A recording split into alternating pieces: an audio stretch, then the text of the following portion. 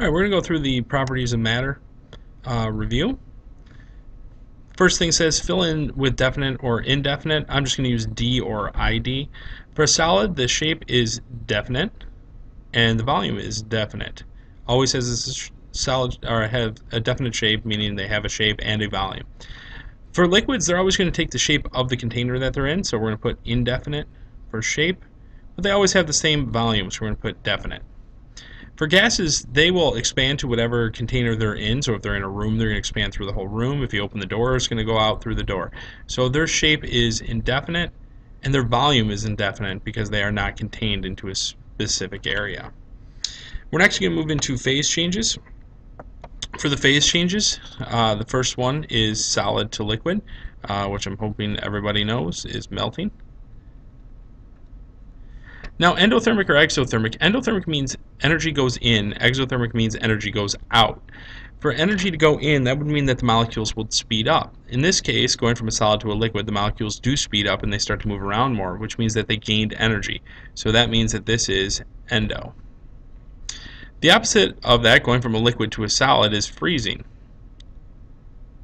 So we'll say freezing. Freezing, the liquid has more energy, is moving around more, and the solid has less. So we lost energy to go from a liquid to a solid, so that's exothermic. From a liquid to a gas is vaporization. We're going from a less ordered and not moving around as much liquid to a more, more ordered liquid that's not moving around as much to a less ordered gas. So we gain energy to do that, and we go endothermic. The opposite of this is condensation, and that's going to be exothermic because the gas is losing energy to become a liquid. From a solid to a gas is what we saw with dry ice. This is a sublimation. And to go from sublimation, to go from a solid to a gas, you're going from something very ordered to something not ordered basically at all. So you're going to go endothermic. You have to gain energy for that to happen. For number 3, and what's a physical property? For these, I'm going to try and not write out the whole thing just for time's sake. But a physical property is something that can be observed or measured without changing what the substance is.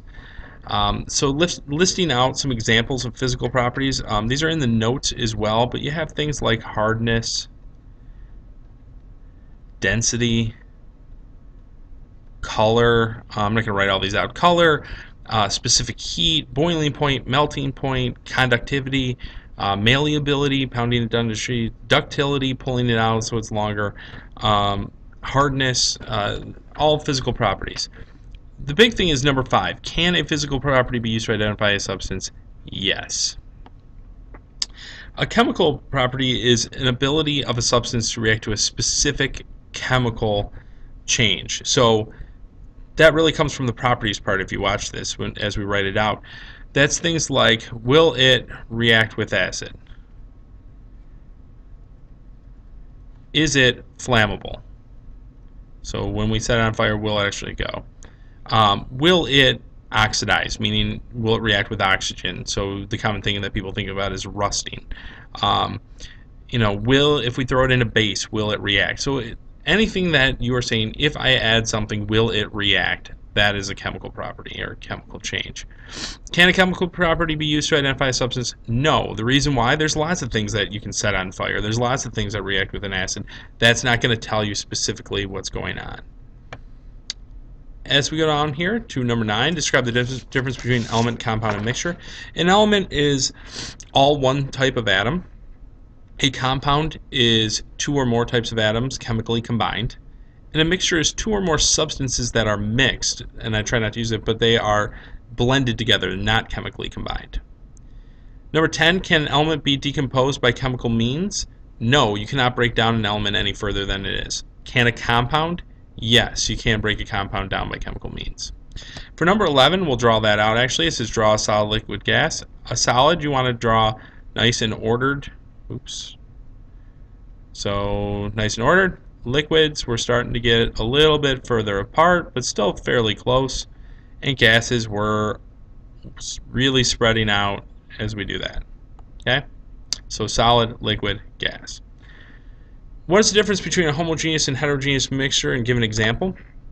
homogeneous mixture is the same throughout.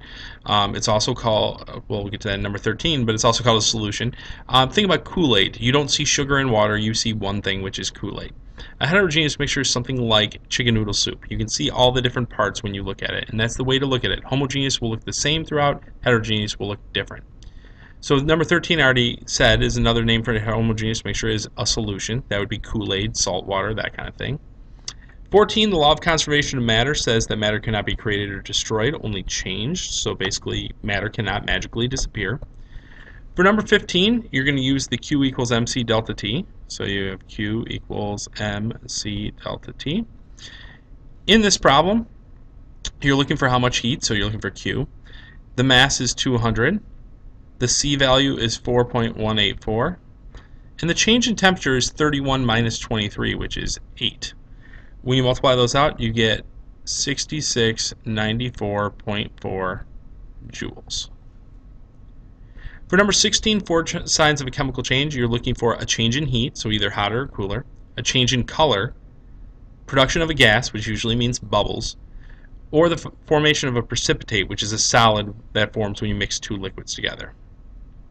For 17, the heat of vaporization is the heat needed to go between a liquid and a gas. So either going from a liquid to a gas, which is vaporization, or going from a gas to a liquid, which is condensation. But how much heat is needed? Heat of fusion is how much heat is needed to go from a solid to a liquid or a liquid to a solid. So on 18 now, labeling those on a graph, we need to say where the phase changes are, where the heat of fusion, heat of vaporization, melting, and boiling points. Okay, so I'm going to start right here, point B, right where we start going from. This is a solid, this is a liquid, this is a gas.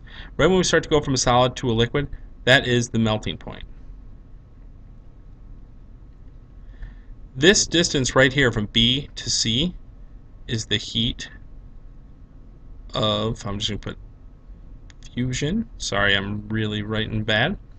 And this right here is the phase change, this flat line.